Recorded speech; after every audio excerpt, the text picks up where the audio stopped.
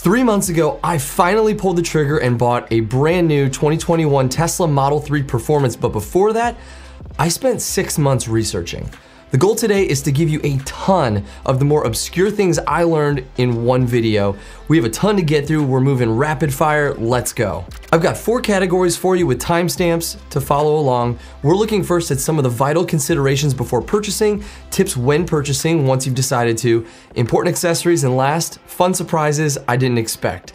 You'll see both positives and negatives along the way, so stay with me. First, considerations in choosing to purchase. This isn't everything, but these were impactful in my decision making. Number 1, how often and far do you travel? This will dictate a lot for you. If you're consistently driving 1 to 2 hours away round trip for work or for pleasure, the requirement to charge frequently could cause inconveniences, not likely because of a lack of charging availability, but because of lifestyle change to accommodate it. This question also dictates which vehicle option makes the most sense for you and if upgrading to long range or performance will be needed to avoid midday charging if you can charge at home. Also, make sure you look at a supercharger map to understand if there are chargers near to you and how near to you they are.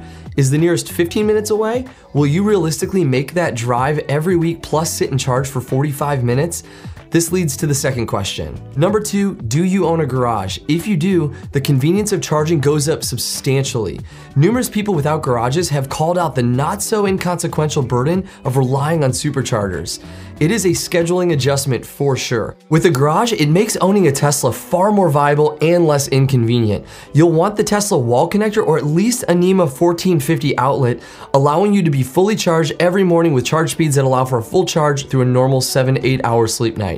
You can only pull 40 amps versus the 48 amps with the wall connector, but this is sufficient for most people. It can provide a full charge overnight and actually provides some flexibility to use that 1450 outlet for other charging purposes, like powering an RV or an appliance if that's something that's important to you. If you have a garage or a complex with free charging, great. If you don't, be aware of the new habits you'll have to form around making time to go charge. Number 3, can you afford it? While there are indeed cost savings associated with maintenance and gas versus electricity, you may have some reasonably large upfront costs that you probably shouldn't neglect. The wall connector is $500 plus install, which for me was about $400. You can use a standard outlet, but you only get about 2 to 3% of recovered charge per hour. It's not overly sustainable unless you barely even drive. You can definitely go with a NEMA 1450 outlet instead, which costs like 10 bucks plus the install. It's not as sexy, but definitely cost effective. Another cost, you might want the garage door opener module. $325 extra. I haven't bought it yet, might in the future. Winter mats, a handful of other accessories. All in all, you could spend anywhere from a few $100s up to many thousands based on the next question. Number 4, what climate do you live in? Do you live in an area where winters get incredibly cold? You'll need to take into consideration battery charge retention in the winter. You can lose range up to about 30 to 40% even, depending on the severity of the cold. That's a really notable drop off. Also, potholes and terrible roads in cold conditions are a major issue for the 20-inch wheels on the Performance model, which is the only size you can get with the Performance model. That reduction in rubber with larger wheels will lead to a higher rate of flats and damaged wheels. And because of this, you're likely gonna need winter tires, which can range widely from $1,200 up to $6,000.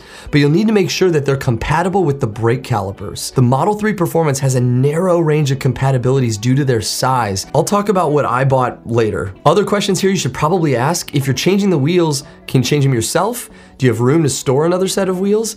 I answered yes to both, so winter isn't as much an issue for me, but these could drive additional costs for both the storage and the labor. And number 5, is performance or economics more important to you? For me, the fun of the car comes from a balance of cost, speed, and range. The additional range on the Model 3 long range was nowhere near enough to make it really appealing for me at the end of the day.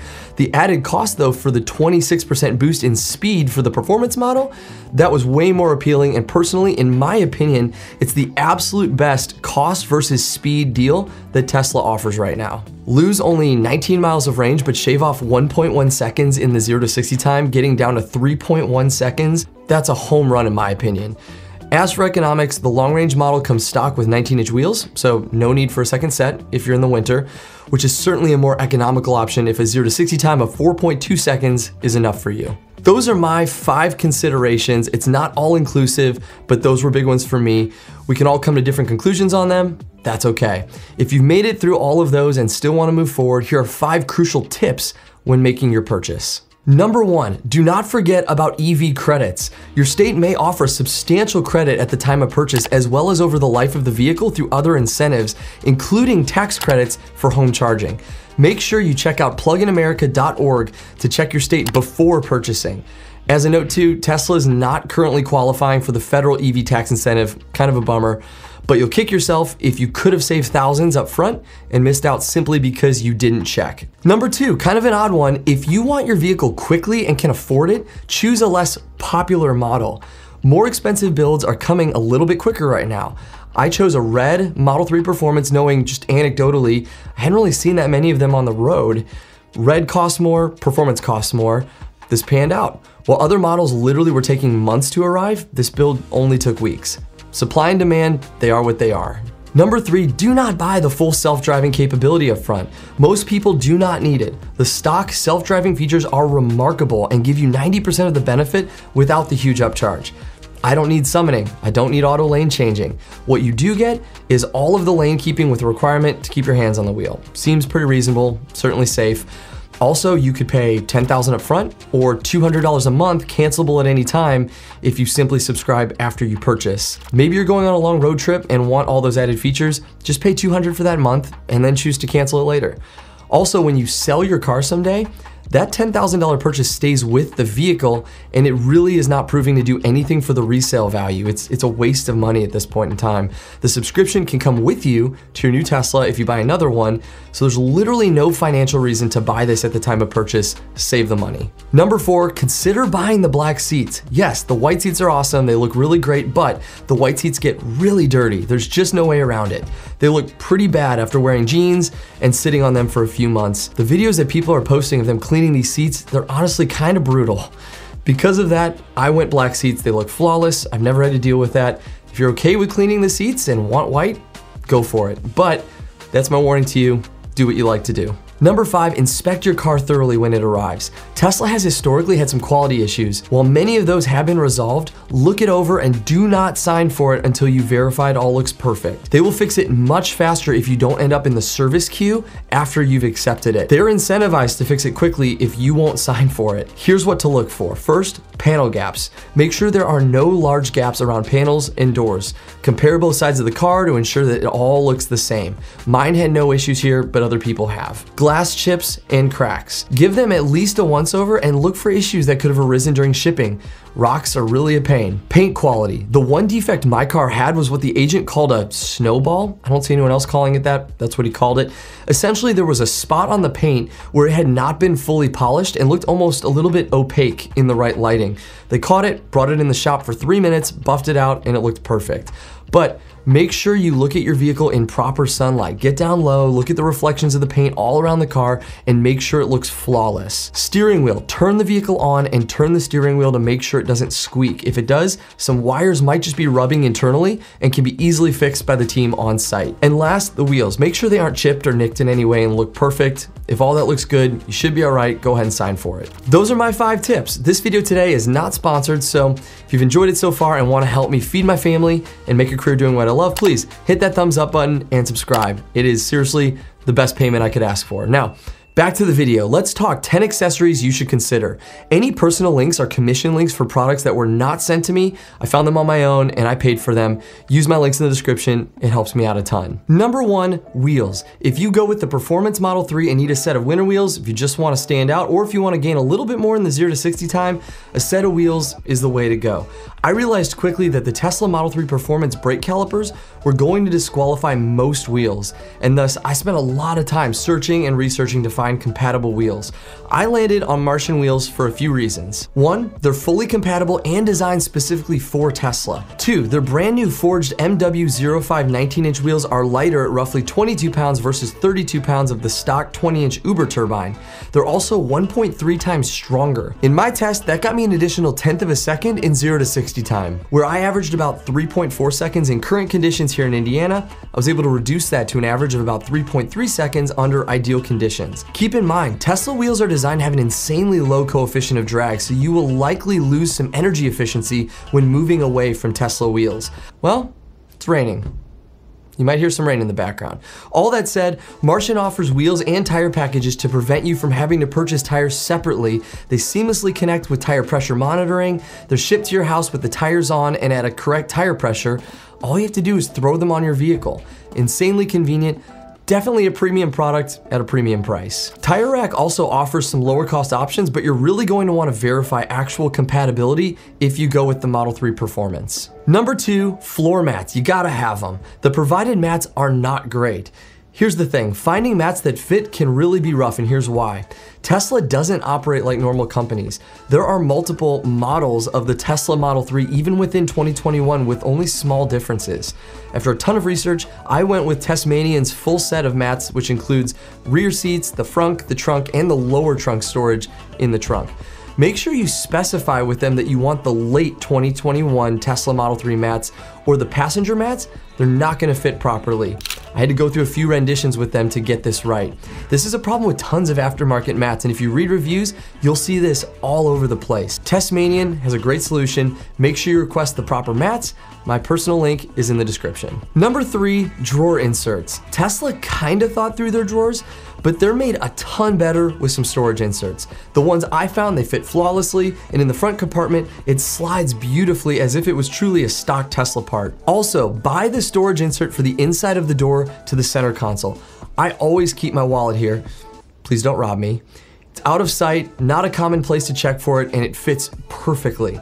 With the advent of digital wallets and my phone becoming my car key, I find myself leaving my wallet here like 95% of the time now. This insert fits perfectly, the adhesives hold it tight, it's a must-have to utilize what's truly just unused space. Number 4, a cup holder insert. Sure, the cup holders, they look fantastic without an insert, but they don't grip cups or bottles at all.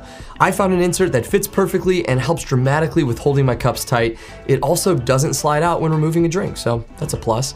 It does have a proper orientation though, so make sure you put it in right for proper fit.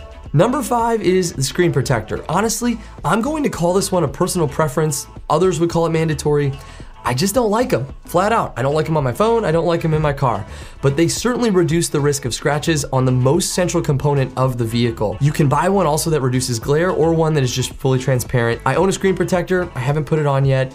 I'm still contemplating. Number 6, strong Wi-Fi. Your vehicle is going to need to receive updates. This happens through connecting to Wi-Fi. Tesla is always pushing new features, so you're going to want to connect to Wi-Fi. Whether you have a garage or not, you're really going to want to make sure that you have access to a strong Wi-Fi network. There isn't really one solution here, but Netgear's Orbi is a monster. The Google Nest Mesh Wi-Fi is another strong option. With both, you can actually use their extenders or another mesh point to bring access closer to your vehicle. Definitely consider this when purchasing your vehicle. Gotta connect somehow. Number 7, Xbox controller. Yes, you can play a couple Xbox games as well as others on the Tesla system when parked. Freaking awesome. You need a controller with a cable to connect to the system. It doesn't use Bluetooth. There are 2 Type-C ports in the latest model of the Tesla Model 3 in the front storage compartment, or you can buy a port hub to give you standard USB ports. I personally just have a bunch of these Type-C cables laying around, so links to the controller and to the hub in the description. Number 8, jack points. Jacking up your Tesla to change a tire can go really badly if you don't know what you're doing. You can severely damage the battery if you place the jack incorrectly. So having a Tesla jack pad will help you with this by providing clearance for the jack and also indicating the proper jack location near to each tire. It's good to keep just one of them in your car at all times. You don't need 4 of them, just one will do. Also, hockey puck works just fine as well. That's what I use. I'll link it in the description as well. Number 9, trunk hook. There is a random thread that sticks down from the roof of the trunk. You can buy a small hook to make use of that. It's helpful for groceries and other bags, a small but effective upgrade. Number 10, Draggy. This is just a fun toy for a fast car, but if you like measuring your vehicle's performance in the 0 to 60 or in a quarter mile, Draggy's a tiny device that syncs with your smartphone and measures your vehicle's acceleration via gyro sensors in the device and your position via satellite to give you a highly accurate measurement of your performance. It saves your previous runs with all the stats, has an augmented reality interface for recording your runs. It's pretty stinking sweet. It's a bit pricey, but a fun toy for a car guy and a great Christmas gift as well. All right, if you are still with me, last are the fun surprises I frankly didn't think about when purchasing my Tesla, but are things I have come to seriously love. Number 1, single pedal driving. No, this does not mean that it only has one pedal, but because of regenerative braking, meaning as you brake, the battery's going to regain some of that charge, you have the ability to set up the car in the hold stopping mode, and when you let off the accelerator, the vehicle will begin to fairly rapidly decelerate until it comes to a complete stop. Also meaning you don't have to ride the brake to remain stopped. You can just hover your foot over the gas. Of course, I'll hit the brake when needing to stop quicker, but I only use the brake about 5% as much as I used to. It's awesome. Number 2, standalone LTE network. This was something I truly didn't know about until I bought it. When connecting to Spotify, Hulu, Netflix, the internet, your vehicle comes equipped with its own cellular connectivity. Yes, you can certainly connect your phone to it and pipe in all the audio from your phone, but for the first 12 months after purchasing your vehicle, you get free use of this LTE connection built into your car, and then we'll pay $9.99 a month thereafter. For the ability to stream Spotify and watch TV and movies on my vehicle's display while parked, definitely worth it to me. Easy 10 bucks a month. Number 3, mobile key sharing. Through the website, you can use Tesla's mobile app and give key access to your vehicle to up to 5 other people, all of which can be added or removed at any point in time. On my honeymoon, my dad actually offered to bring my car to the airport, drop it off so we'd have it available for us when our plane landed at like midnight. He downloaded the app, I sent him a key, he brought the car over, dropped it in the garage on a free charger, mind you, and I had my car there the next day. Mobile keys, amazing. Number 4, charging port door opening. Tesla has literally thought of everything. Whether using your home charger or a supercharger, when approaching the vehicle, you can press the button on the charging cable and it will communicate with your vehicle to open the charging port. Again, small thing, but a brilliant design and saves the hassle of pressing a button inside the vehicle to open the charging port. Really well thought out. Number 5, electric heating and cooling. It's really cold here in Indiana. Really cold. Having an electric heater in my car means I don't have to rely on the engine to heat the interior anymore, AKA, man, this car heats up really fast. And similarly, it cools down super quick. So compared to my Acura I had before, the temperature control here is far superior and an unexpected benefit. Number 6, voice commands. While it may seem in the beginning like Tesla kind of crippled certain functions by burying them in the interface, remember, try changing it with your voice. Yeah, there is no easy way to turn on the steering wheel heater. It's kind of buried. But with your voice, it's one push away. Try this with the heated seats, the air temperature. Voice commands are integrated incredibly well. Number 7, the speed. Obvious, yes, I know. We all know they're fast, but because there's no gear shifts, the acceleration feels much more like a roller coaster than a vehicle. Insanely fun times if this is your first time ever feeling it. Number 8, Rainbow Road Mode. To activate self-driving, you generally press down twice rapidly on the drive stalk. Instead, press it down 5 times rapidly and enter Rainbow Road Mode. Oh yeah. It'll play some music and show a fun graphic on the screen, and while you won't be given any red shells to fire at obnoxious drivers, still pretty dang entertaining. Number 9, the toy box. At a party and need to play some music? Turn your car into a boombox. Maybe mix a beat while you're waiting. Snuggle up to a fire. Draw a fun picture with your passenger. Turn your map into the surface of Mars, because why not? Spread some Christmas cheer by playing Santa's music for all to hear. Tesla's constantly finding fun ways to keep both you and your kids entertained while driving. I had no idea about this when I bought it. It's pretty stinking cool and actually gets me excited about other weird and quirky things they might add over time. That is it for today, y'all. It is a fire hose, I know, but I don't have enough good things to say about my Tesla. Honestly, I absolutely love it. I hope this video helped you make a decision around whether or not it's right for you. If it did, hit that thumbs up, leave a comment below, please. Hit that subscribe button, it helps me out so much, and I will see you in the next video.